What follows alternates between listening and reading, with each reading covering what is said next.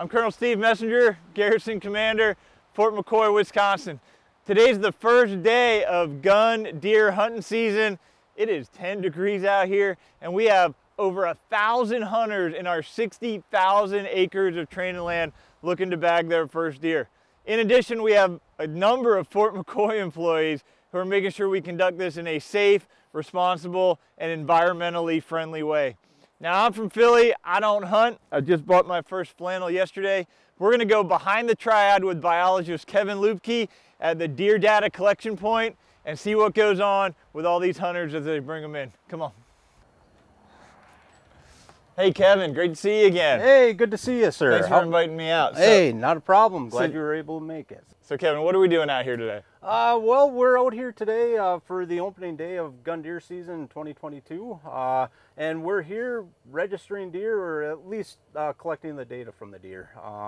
Our hunters will harvest deer out here, bring them through our collection station, so we're able to collect biological data that we are able to plug into our calculations and models so that we are able to maintain our herd at a healthy level. How many deer are out here in our 60,000 acres on Fort McCoy? This year we have roughly about 1,800 deer out here pre-hunt. Once the gun deer season is concluded, we'll have about 1,400 out here, and that's right around 20 to 25 deer per square mile. The 25 pre-hunt, 20 post-hunt. How long have you been working here?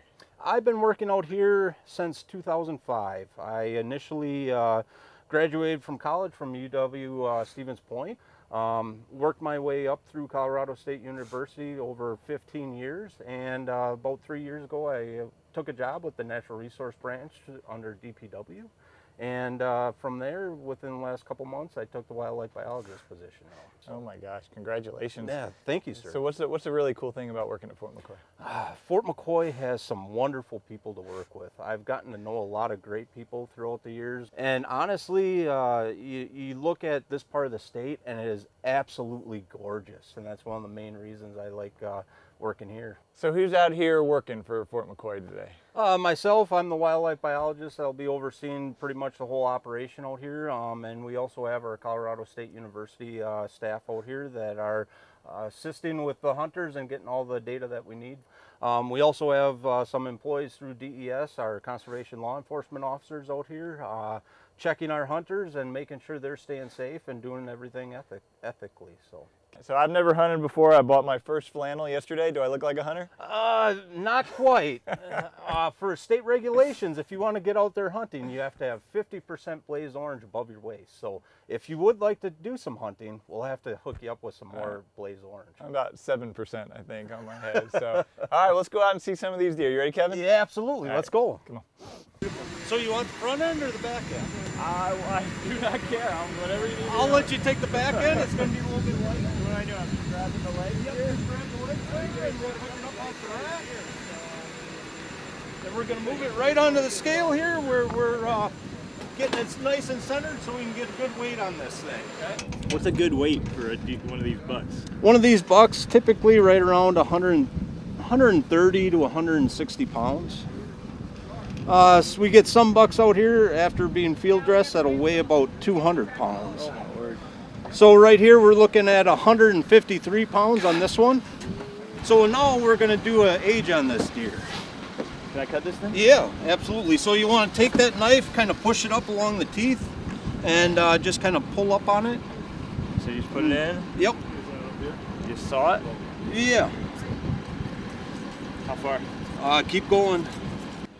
And what we're actually looking for here is the wear on the teeth. Why? Why do we want to know the wear on the teeth? The wear on the teeth is actually going to tell us our ages. We are able to determine the age just off the wear and the replacement of these teeth. So what I'm seeing here is we got 6 full teeth, meaning it's an adult deer. Then I'm going to start looking at the front 3 teeth. Those are the premolars. And there we're going to really start looking at some of the wear right on the top of the teeth. And from what I'm seeing here, I would put this buck at the 4 to 5 year range.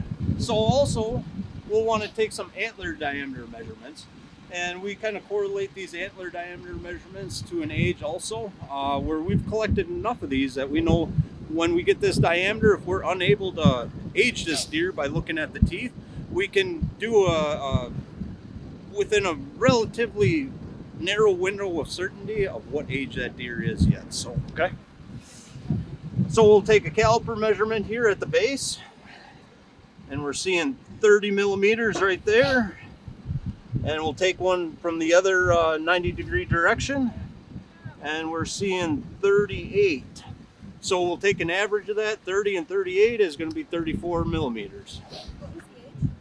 4 to 5. Word. And we got 1, 2, 3, 4, 5, 6, 7, 8 points on that one. Woo. Get it. Yeah, that is a beautiful deer. That's a great shot. Great kill. Yeah, all right, sir. So this is our CWD sampling station here. This is one of our employees through Colorado State University, Ricky Ratch, and he's going to walk you through how to collect some lymph nodes for CWD sample. Have you start out, I'll have you feel first here. So you have the corner of the jaw here. If you run down the middle, you feel kind of an Adam's apple-like structure. Yeah, I got that. Yep. So you'll take our knife there, and then we'll run kind of right between the end of the jaw and that Adam's apple. So you'll be running pretty much right like here. So I just slice it like, Yep, like slice bread. it open. Yeah, yep. Just like Step bread. back, is it gonna squirt all over me? No, no, no. You'll get some hair flying around, but that's All right, about so it. you start sawing. Yep, yep. Go through it. So like to saw a little bit, get some of that hair out of the way because that's hard to cut through. Okay. Just All right. deep, just keep going deep. Yeah, you can keep going. And then you can cut around it, cut all that, that connective tissue there. Work around. Ah, this is what you do every day, huh? Well, during the gun deer season, it Yeah. is, yeah. What is a lymph node? It's all hairy. You can throw it right on the board there. Looks like that. Yep. Well, I thought I would be a lot more disgusted. This is not as gross as I thought it was going to be. It'll be pretty clean. So we'll clean them up a little bit on the board there. So you can see what's lymph node there, and then you see kind of all this little fat and a little bit of muscle there. We like to just cut some of that away. Okay. And then these ones here, you got one more step.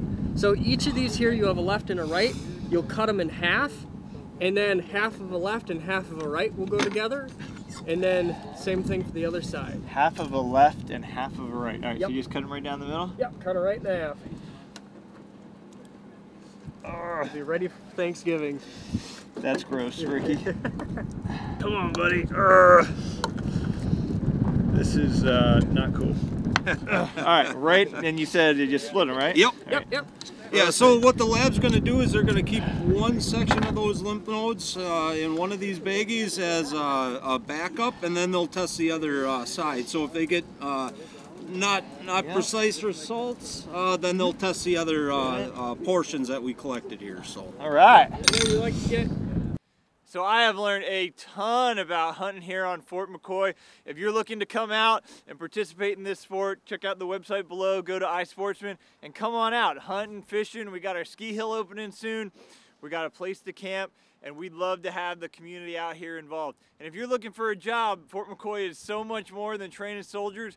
We're running a city out here. Great place to work, great people to be with. We hope to see you soon. Behind the Triad.